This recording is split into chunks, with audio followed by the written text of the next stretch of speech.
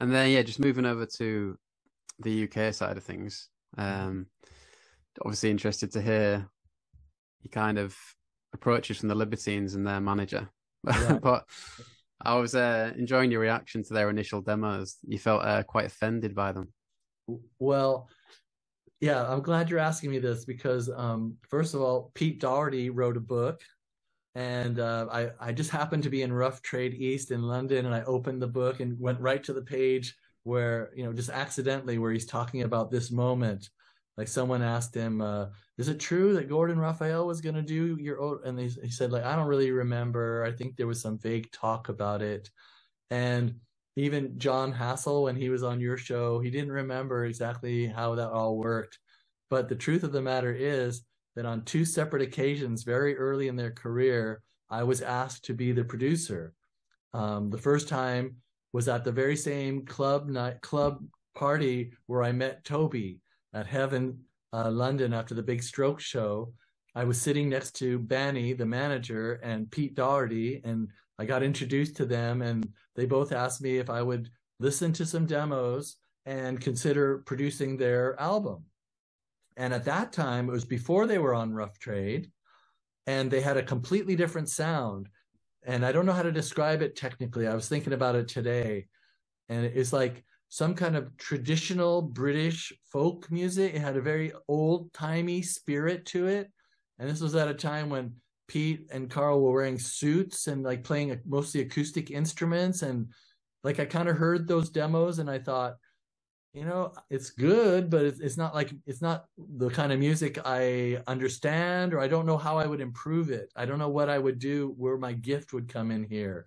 So I just said, like, no, I don't think I want to record this. It's not exactly something it's not in my expertise and my artistic knowledge. So I don't think I can bring something to the table here. And then a few months later, I had the chance to hear them again, and they had been signed to Rough Trade, and suddenly they were an electric band, really fast tempos and really dirty sounds. And I didn't like the demos that I heard. I thought they were highly derivative of the Strokes kind of recorded sound. But the next day after hearing the demo, I went to a rehearsal. This is before they had recorded anything like that was publicly released on Rough Trade, and before they'd even toured very much.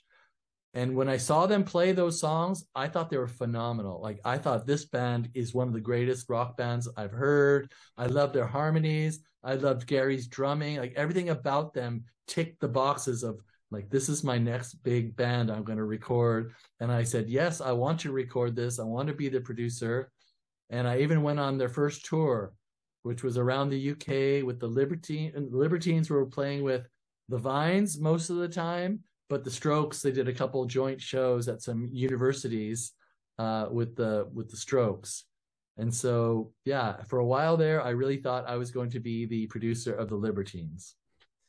And what happened in the end? Was it more of a label decision that they went to I someone else? don't know what happened. I just, after a meeting with the label, they came back with kind of sad faces, because we'd been kind of working together for 2 months and hanging out every day, and we were really getting ready to record. And they kind of said, like, Rough Trade aren't down with you recording our album. And I never know why. I don't know whose idea it was. I don't to this day know what happened, but that's how the story goes. Right. Yeah, because you got a question from a guy called Brad Jack who actually said he'd met you in Pontefract a few months ago.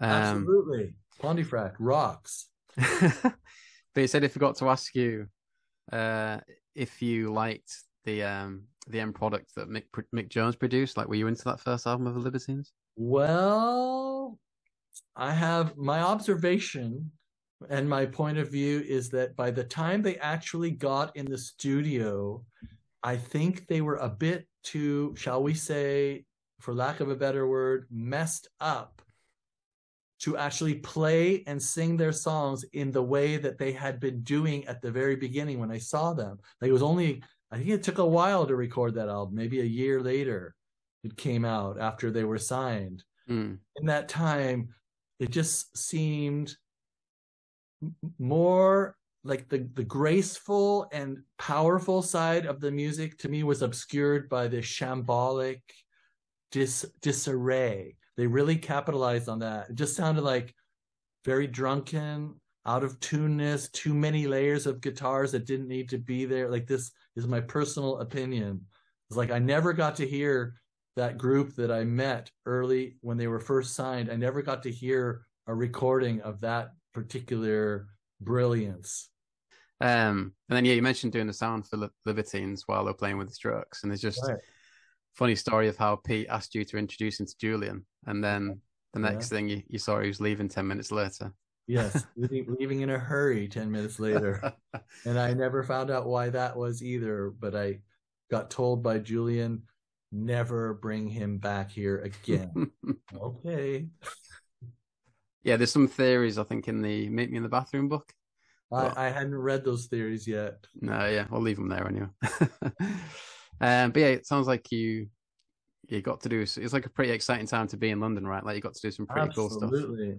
And lots of New York bands were coming through at the Metro Club and Water Rats and all these. There was lots of great, exciting nights of music in 2002 and 2003 when I lived in London, definitely. And then yeah, you mentioned hanging around like the Libertines kind of crowd, and that you even lived with the Wolfman. Yes, Peter Wolf. Like, what was that like as an experience? I stayed with the Wolfman and his girlfriend for a while, in on like Amherst Street or something yeah, Amwell Street. That's right, Amwell Street in Islington. And he was a very nice guy. He had a lot of strange and disappointed stories of his music career, and we shared an affinity for smoking, I think hash or whatever you call it, gear. We were really into that together. By the way, if you don't mind, I'd like to say that we are talking about stories from my book. Yes, yeah. If people don't remember that a lot of the questions you're asking me, I'm trying to really plug my book as much as I can. So I have a book called The World is Going to Love This, Up from the Basement with the Strokes. It just came out this summer, and I'd like everybody to get multiple copies, of course. Yeah, I can thoroughly recommend it. Okay. I'd say it's essential reading for anyone that's into this podcast, to be honest. It's great. It's great. Thank you.